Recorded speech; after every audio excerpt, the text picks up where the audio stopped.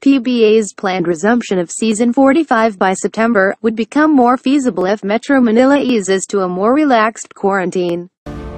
Welcome to JC30 channel. Please don't forget to subscribe and hit that notification bell to keep you updated on my latest post.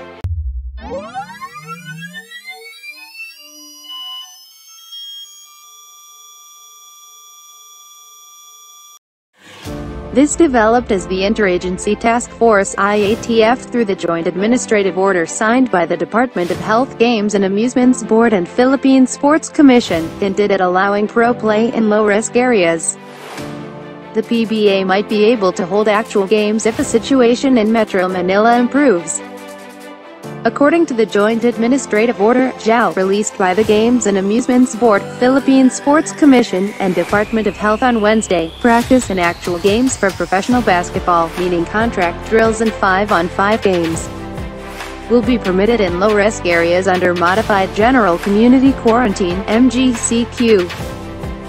Games may only be allowed, according to the JAO, if minimum public health standards are met. Participants have no symptoms consistent with COVID-19 for the past 14 days prior to resumption of activity and subject to observance of self-quarantine and strict monitoring of health status after the activity. The JAO, signed by Department of Health Secretary Francisco Doki, GAB Chairman Bob Mitra, and PSC Chairman William Ramirez, added that the event should be held behind closed doors and that only live streaming of events are allowed. Time, however, could be running out for the PBA as it has pegged an August deadline to decide on whether to resume the 2020 season, which was stopped last March due to the coronavirus pandemic, or call it off altogether. The National Capital Region is still under GCQ, and the Interagency Task Force IATF is expected to make an announcement on whether Metro Manila will stay under GCQ or not before August 1st.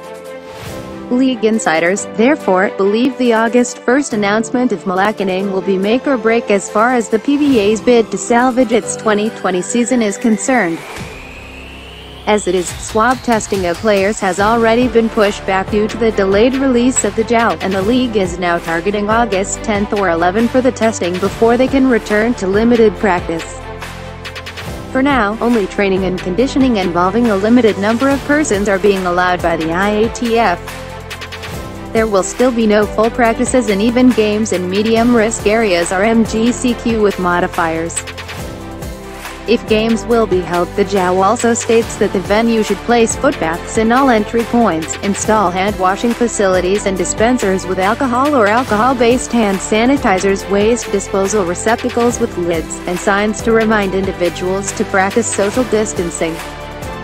The venue, the JAO added, should also place markings at seating arrangements that are strictly observing the minimum social distancing measures, and ensure a preparedness plan should anybody present with symptoms in the venue, such as isolation area or transport to the nearest health facility or temporary quarantine facility.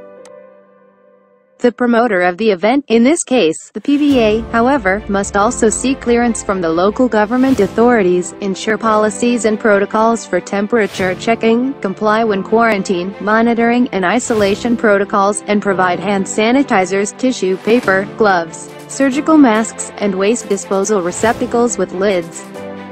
The league must also do routine disinfection of frequently touched surfaces, limit the maximum number of participants, emphasize the practicing of social distancing, respiratory hygiene, and hand sanitation, and comply with the GAB medical section's interim medical guidelines for holding of professional sports.